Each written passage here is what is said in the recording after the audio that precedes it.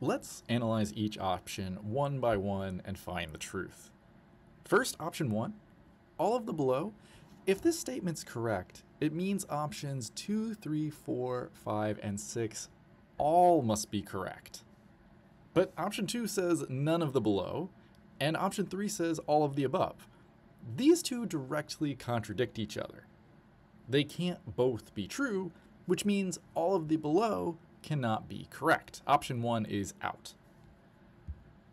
Next, option 2, none of the below.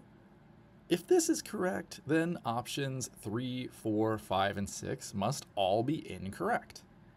Now, if option 5, none of the above, is incorrect, that means at least one of the options above it must be correct, creating a contradiction.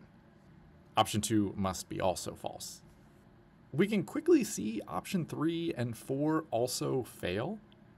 For option 3 to be true, options 1 and 2 would have to be true, but we've already proven them false. For option 4 to be true, at least 1, 2, or 3 must be true, which we just proved are false. So options 3 and 4 are also incorrect. Which brings us to option 5, none of the above. If option 5 is correct, 1, 2, 3, and 4 all must be incorrect. So far, so good. Indeed, it looks like option 5 is the only consistent answer. What about option 6?